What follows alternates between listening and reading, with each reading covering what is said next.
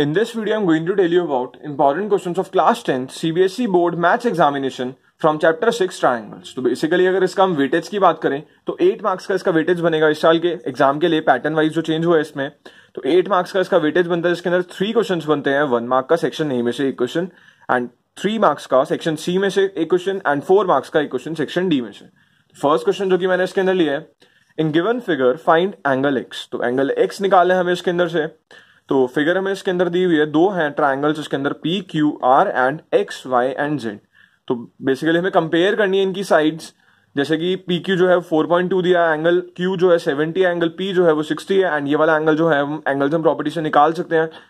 P R जो है वो 3√3 सेंटीमीटर है एंड अगर क्यू आर की बात करें तो 7 सेंटीमीटर है। ऐसे अगर हम इसमें भी देखते हैं सब कुछ दिया हुआ है इसके अंदर भी एंड एंगल एक्स जो है ये वाला वो हमें फाइंड आउट करना है इसके अंदर से। एंड अगर देखें एंगल एक्स जो है वो उसके अंदर 50 आने वाला है, 1 मार्क क्वेश्चन। अगर हम सबकी साइड जो है वो कंपेयर करेंगे तो एंगल जो है इजीली निकालेंगे, बट उससे भी पहले हमें एंगल आर फाइंड आउट करना पड़ेगा एंगल सम प्रॉपर्टी से, जो कि ये भी जो है वो 50 ही आने वाला है बिकॉज तीनों एंगल की अगर हम सम की बात करते हैं तो 180 होता है। इन दोनों का सम ऑलरेडी 130 दिया हुआ है, तो हम ये बोलेंगे एंगल आर 150 है। तो 50 से हम बेसिकली इन दोनों को कंपेयर करेंगे तो एंगल एक्स भी जो है वो 50 आएगा। क्वेश्चन नंबर सेकंड देखते हैं जो कि मैंने इसके अंदर लिया है, बुक में से ही लिया है वाला क्वेश्चन एक्सरसाइज 6.3 का क्वेश्चन नंबर 11 जो कि इंपॉर्टेंट है बिल्कुल ये वाला क्वेश्चन। अगर मैं ये वाले क्वेश्चन इंपॉर्टेंट इसीलिए बोल रहा हूं बिकॉज जो मैंने पिछले साल के जितने भी पैटर्न उठा के देखे हैं तो बिल्कुल ऐसे ही क्वेश्चन आते हैं। इस साल का जो पेपर है बिल्कुल चेंज है, हम ये बोल सकते हैं कि कोर्स भी इस बार पूरा आ रहा है। बस अगर हम बात करें इसमें पैटर्न वाइज क्वेश्चंस तो बिल्कुल सेम ही रहने वाले, वो तो चेंज होने वाले बिल्कुल भी नहीं है। तो मैंने इसीलिए पहले के एग्जाम पेपर देख के ही ये वाले आपको क्वेश्चंस दिए हैं। एंड क्वेश्चन नंबर सेकंड में मैंने इसके अंदर लिया है, is the point on side CB produced of an isosceles triangle ABC with AB equals to AC। तो E जो है कोई पॉइंट है ऑन CB की अगर बात करें तो ये दिया हुआ है और E जो है वो CB को अगर हम प्रोड्यूस करते हैं आगे बढ़ाते हैं तो E हमें मिल जाएगा। एंड कुछ इस तरीके से फिगर दिया है, AD जो है वो परपेंडिकुलर दिया हुआ है BC के एंड EF जो है वो परपेंडिकुलर दिया हुआ है AC के ऊपर और AB और AC जो है बराबर है। तो हम ये बोल सकते हैं एक आइसोसेलेस ट्रायंगल है जो कि ऑलरेडी गिवन भी है हमें। If AD is perpendicular to BC, हमें दिया है AD जो है वो BC के परपेंडिकुलर है एंड EF जो मैंने पहले ही बता दिया आपको, prove that angle triangle ABD is similar to triangle ECF। तो हमें ट्रायंगल को सिमिलर प्रूफ करना है ABD को और ECF को। तो बहुत ही इजी क्वेश्चन है। फर्स्ट ऑफ ऑल हमें क्या करना है, ECF को हम सिमिलर प्रूफ कर देंगे इस वाले ट्रायंगल के ADC के, जो कि बिल्कुल हो जाएगा बिकॉज दोनों ट्रायंगल्स के, मैं इस वाले ट्रायंगल की बात कर रहा हूं ECF एंड ADC। तो अगर हम दोनों में देखते हैं तो एक एंगल तो दोनों में कॉमन ही है जो कि 90 का है और एक एंगल जो है दोनों में सेम है जो कि 90 का है और एक एंगल जो C है वो कॉमन है दोनों में। तो ये बोल सकते हैं कि दोनों ट्रायंगल जो होंगे वो बिल्कुल सिमिलर होंगे। एंड अगर हम इसकी बात करें ट्रायंगल ADC एंड ADB की, तो ये दोनों भी सिमिलर है। तो हम इससे ये बोल सकते हैं कि जो आंसर में प्रूव करना है वो मिल जाएगा।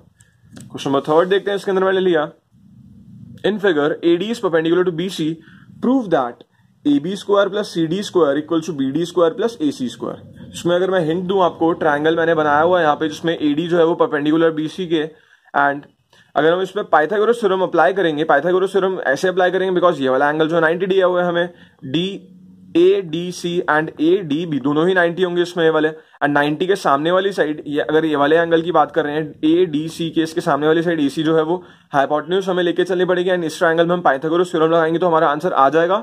एंड अगर हम इस वाले ट्रायंगल में भी पाइथागोरस थ्योरम लगाएंगे, एंगल D के सामने वाली साइड को BA को अगर हम हाइपोटेन्यूज मान के चलते हैं एंड दोनों को अगर हम सॉल्व करेंगे तो कुछ इस तरीके से हम आंसर जो है वो अपना ले सकते हैं। 3 मार्क्स का क्वेश्चन बन सकता है ये वाला। एंड क्वेश्चन नंबर 4 देखें इसके अंदर जो की इंपॉर्टेंट क्वेश्चन है इस बार, the diagonals of quadrilateral ABCD intersect each other at point O।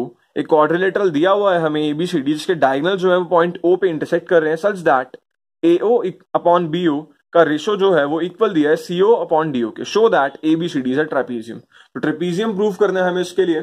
तो ट्रेपीजियम प्रूफ करने के लिए बेसिकली हमें दो साइड्स को पैरेलल शो करना पड़ेगा और दो साइड्स को पैरेलल शो करने के लिए हमें थ्योरम्स अप्लाई करनी पड़ेगी इसके अंदर, जो कि 4 मार्क्स का क्वेश्चन बनेगा। बहुत ही इंपॉर्टेंट क्वेश्चन है ये वाला। गाइस जितने भी क्वेश्चन बता रहा हूं मैं आपको एक बार करके जरूर देखना, it will definitely help you in exam. Question number 5 देखते हैं, इसके अंदर मैंने लिया है, girl of height 90 centimetre is walking away from a base of a lamp post. तो एक गर्ल दी हुई जिसकी हाइट है 90 सेंटीमीटर, तो ऊपर वाली फिगर से मैं आपको समझाऊंगा। एक कोई लैम्प पोस्ट है, बेस पे समझ लेते हैं वो गर्ल अभी खड़ी हुई है यहीं पे कहीं पे एंड वो उसके दूर को भाग रही है जिसकी स्पीड हमें दिया है at a speed of 1.2 metre पर सेकेंड। तो स्पीड भी दी है उस गर्ल की। If the lamp is 3.6 metre above the ground level find the length of a shadow after 4 second. तो बताना है कि हमें अगर लैम्प की हाइट एक तरीके से हम मान सकते हैं कि वो 3.6 मीटर है above the ground level, find the length of or shadow after 4 second. तो कितनी जो है वो शेडो होने वाली है, शेडो की लेंथ हमें बतानी है कि 4 सेकंड के बाद कितनी शेडो की लेंथ है उसके अंदर आने वाली है। एग्जांपल नंबर 7 है फ्रॉम एनसीईआरटी बुक, एंड हम ये मान सकते हैं अगर उसकी स्पीड भी दी है, गर्ल जो है वो 4 सेकंड के बाद कुछ तो डिस्टेंस कवर करेगी, तो डिस्टेंस का फॉर्मुला लगाएंगे हम इसके अंदर, distance equal to speed into time. Speed हमें ऑलरेडी गिवन है, टाइम भी हमें गिवन है, यूनिट्स भी चेंज नहीं करनी है बिकॉज दोनों ही सेकंड्स में है, मीटर पर सेकंड में और ये वाले सेकंड में है, तो यहाँ पे इजीली हम डिस्टेंस निकाल सकते हैं, उसके बाद हम सॉल्व कर सकते हैं वाले क्वेश्चन को। एंड अगर हम इस चैप्टर में से और देखें तो क्या इंपॉर्टेंट बनता है, तो अगर हम थ्योरम की बात करें, बीपीटी बेसिक प्रोपोर्शनैलिटी थ्योरम, जिसको हम थेल्स थ्योरम भी बोलते हैं, 6.1 थ्योरम है एनसीईआरटी बुक की, तो बिल्कुल इसका प्रूफ आ सकता है। थ्योरम 6.7, 6.8 जो कि पाइथागोरस थ्योरम है, 6.8 थ्योरम ये भी इंपॉर्टेंट है, एंड 6.7 का प्रूफ तो बेसिकली हमें नहीं आने वाला है इसके अंदर से, बट हमें पता होनी चाहिए, थ्योरम बिल्कुल रटी होनी चाहिए हमें ये वाली थ्योरम। एंड गाइस अगर आपको वीडियो पसंद आया हो तो, एंड किसी भी क्वेश्चन का आपको सॉल्यूशन चाहिए या हिंट चाहिए, then comment down below the question number, and for more such videos, more such upcoming videos, please subscribe to our channel.